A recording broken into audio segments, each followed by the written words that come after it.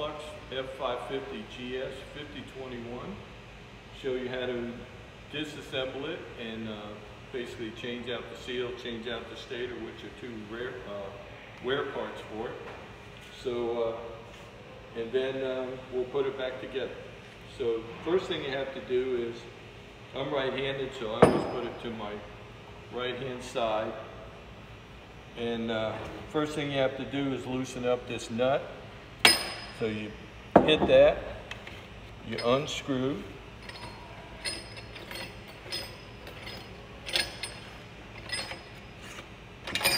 Once you get the nut unscrewed, then you just hold on to the outer tube and pull the inside out of the pump.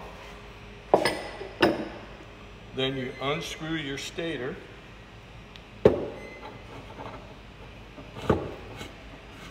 It has an arrow on it that says which way to go.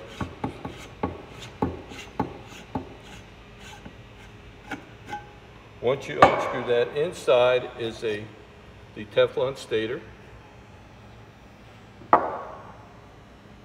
Then you have the outer tube. There's nothing else in here now, just the outer tube. So we'll set that out of the way. If you want to change out the mechanical seal, we'll show you how to do it. One thing recommended to do that, we have a pin removal tool that you can get from us. It comes with 3 little pieces you could use to take it apart. We'll show you how to do that. So the first thing you do is you slide it into here. And put it by your pin. Well, before I do that, let me show you one thing to remove this. There's a pin that holds it to the shaft. And there's 2 ends to the pin. It's just basically just like a nail. You have a head and then you have the bottom. So the big difference is at the head, they put 3 grooves in it, which expands the head. So that's what holds, once you press it in, it holds the shaft onto the main shaft. So now we could, when you take it out, you have to make sure you take it out from the opposite end of the 3 slots, which it's a clean end.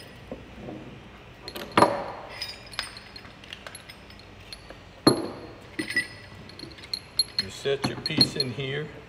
Make sure you have the end right. The first one you put in is a flat end to push the pin down so it's even with the shaft surface. So you just tighten it down there like that. Once it's down to the shaft surface, then you take that one out. You slide this guy out. You go to the next one, which is a 1/2 pin. You slide that in. And you line it up right with the hole where the pin is, and it will start pressing the pin out. You hold that, you tighten it down, and it'll push itself into there, start pushing the pin out the other end. Once that bottom's out, bring that one back up. Take that piece out. Then you get the one with the long pin to finish pushing out the pin. Do the same thing. Line it back up. Bring it down in there. Tighten it down.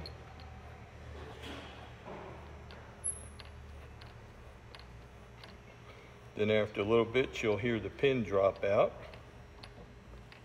Once it's all the way down and it starts getting lighter, the pin just dropped out.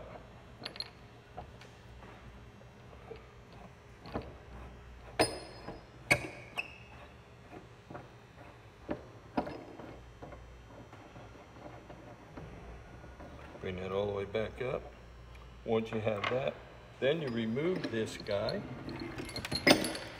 and the shaft will come off.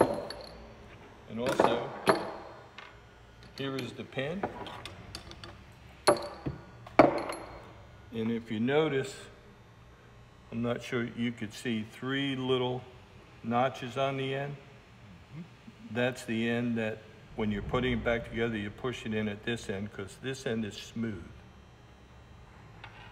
There's your pin. Now, you want to change out the mechanical seal. You have 2 pieces to the mechanical seal.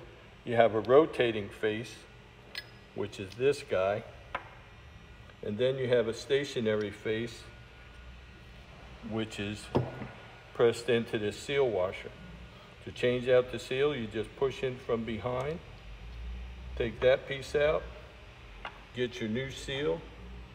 Once you're putting in your new seal back in your stationary face, you notice there's notches. Inside here, there's a little tiny pin that you have to line up one of the notches with that to keep this from spinning. So you basically put this in here, make sure it's lined up with a slot, and then you just press it back in. It's lined up with the pin, and you put it back here. Then with your mechanical seal, this is your other part. Make sure this spring is in the little slot that makes it turn. You slide it back on gently. Once you have that done, if you notice, there's your holes for your pin to go through. So once you get everything back together, you make sure you keep this guy handy, and you find your holes. You line up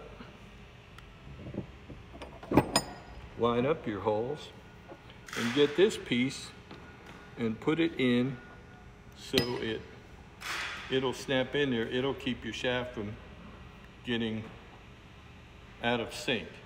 So then you lay this guy down and set it on there. You want to put the pin back in. Make sure you're with the 3 marks on the end are on top. That's where you press it in, and the smooth one goes in. Set it in there. Just tapping it a little bit. This way you could take this piece off, put it back in your removal tool. This is also to press it back on. Set it back in here.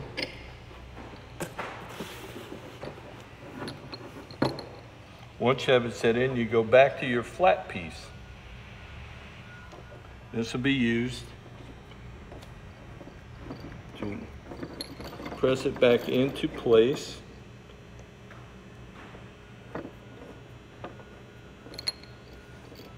Like so.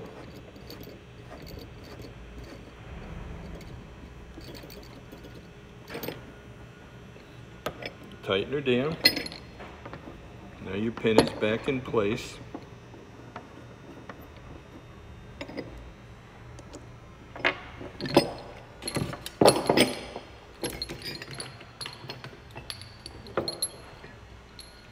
Now we start putting it back together. You put your stator into your stator housing. Now one thing on putting it in, there's 2 notches, or 1 notch on the stator. It matches up. There's a little indentation on the stator housing. That has to line up, because if it doesn't, this sticks up like that and you can't screw it in. So you have to make sure, once it lines up with the little indentation, then it'll set all the way down in there, and you can screw it back on. Always screw this back on to your outer tube before you put the insides back in. And grease this lightly too, because it's stainless on stainless, and it haven't, so it doesn't gall. Once that's done, you just grab your whole piece,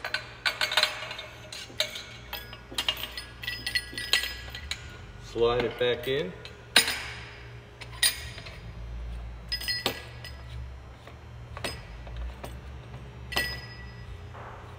tighten the nut back up, and then get your hammer and just secure that down.